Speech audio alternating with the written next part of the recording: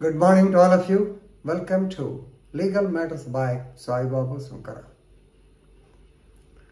Yesterday, I have seen in live law an item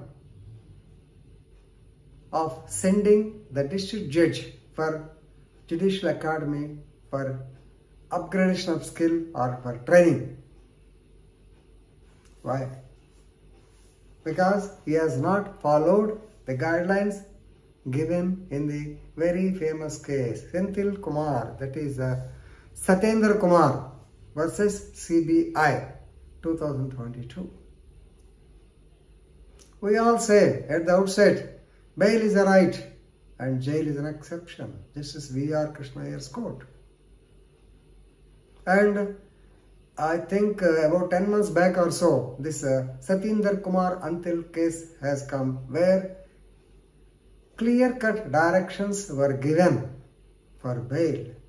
Normally, in that case, Sathender Kumar case, the magistrate or the judge was under the impression that before filing the charge sheet, that is 170 stage, 170 crpc, and once the investigation is completed, normally they have to inform the report to the court.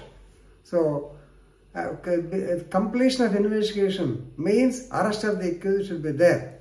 So normally there will be columns. Of course, as a retired police officer, I know. Whenever you are going to issue the charge sheet or the final report, the charge sheet will have the so-called sheet, which is stating that what is the name of the complainant, how many accused are there, important part. Whether the accused have been arrested or not, that one column will be there.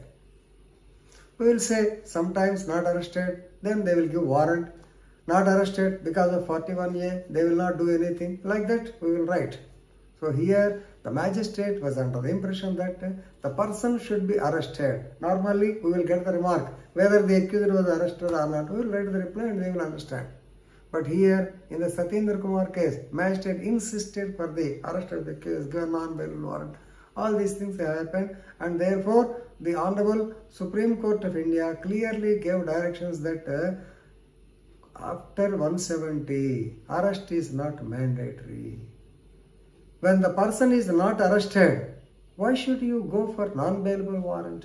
Think of the Bail Act like other countries. So many directions they have given. And you know, according to Article 142 of the Constitution of India, the guidelines or the decrees or the orders of the Supreme Court of India, they have to follow because Supreme Court is the court of record.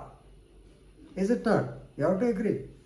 Now, coming to this particular case. So, before the bench of Honorable Justice Sanjay Kishan Kaul and Ahnasuddin Amanullah. Okay, Justice Amanullah. So, the amicus curiae in this particular Sathender case, Siddharth Luthra, very famous advocate, he has identified that a judge of Sessions Court in Lucknow, he is not following the guidelines regarding the bails, particularly like that of the so-called Sathender Kumar antil case. Therefore, when the matter was taken to the notice of the Honorable Supreme Court of India, they have requested the Allahabad High Court to do needful for sending the judge to the Judicial Academy so that he can know the judgments of the Honorable Supreme Court of India relating to the bail, particularly when the person is not arrested. Anticipatory bail when the person is not arrested. Anticipatory bail or bail when the charge sheet is, the investigation is completed but the person not arrested. So like that, better to know. So let him upgrade his skill by going to the Judicial Academy. It is one way punishment, I can say. But anyway, because it's Supreme Court, they will not say like that. Very stylishly they said that better to send him to Judicial Academy for upgradation of his skill. So Allahabad High Court will do the needful with respect to this. So Supreme Court lamented that. Even after 10 months of Sathender Kumar judgment, the district judiciary, we don't know the lower rank, district judiciary, they are not complying with the directions issued by the Supreme Court of India. Large number of illegal custody are coming up in Uttar Pradesh and states like that. See, now what happened? Let us see, because lastly, because it's already the Prime Minister. The Sessions Judge of Lucknow rejected an anticipatory bail, right, in which the accused was not arrested so far, and the charge sheet was filed. Investigation completed. Charge sheet was filed. Only thing is, accused is not arrested. Just like Sathender Kumar Antil case. Judge has noted ample safeguards in the situation were already given to the appellant. So, no ground exists for anticipatory bail. What more is needed? This is the major problem. So, please remember the Supreme Court guidelines.